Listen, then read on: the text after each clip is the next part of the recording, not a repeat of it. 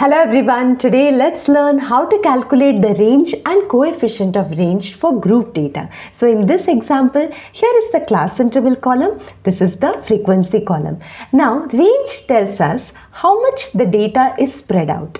Now the formula is range equal to L minus S, where L is the largest observation and S is the smallest observation. That means range is the largest observation minus the smallest observation. Now friends, for group data, we don't know what is the actual largest observation and smallest observation because all the observations are grouped in these class intervals. So how do we find range in such a case? Well, firstly, let's ensure that all the class intervals are arranged in ascending order like this. Okay, then what we need to do is just take the last class interval, that is here it's 60 to 70. So what is the upper limit? Yes, it is 70. Now is there any data which will be more than 70 over here?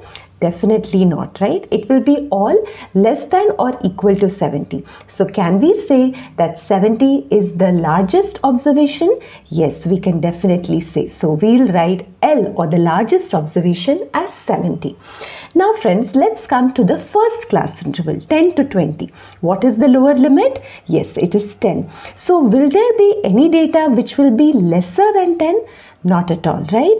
So we can say that 10 is the smallest observation, or S. So what is range? Now it's very easy to calculate. It is L minus S, that is 70 minus 10, which is 60. So range for this data is 60. I hope you got this. Now friends, there is also coefficient of range. Well, what is it? It's very easy. It is L minus S divided by L plus S. So the same largest observation, smallest observation, we need to substitute over here, but it's a ratio. So let's find it out. We know it's 70 minus 10 divided by 70 plus 10. So here it will be 60 by 80. Now definitely I think we can take out the zeros. 6 by 8.